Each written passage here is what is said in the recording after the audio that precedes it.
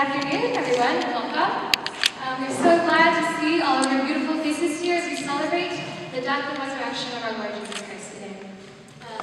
We're very excited to share our songs and stories of how Jesus has walked with us this year and how he has pursued us daily.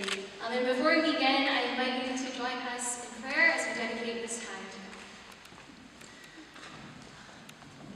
God. Heavenly Father, blessed be your name.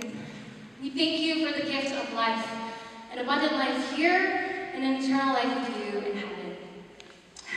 We thank you, God, for just gracing us all with your presence here today, and may our voices just rise up to you. Let them be a fragrant blessing to all who hear, God, because your love is just so sweet. And no one else is more deserving of our love than you are, Jesus. So where there is wonder or awe in this room today, God, we pray that it may be directed to you and not to us. I pray all this in your most precious name.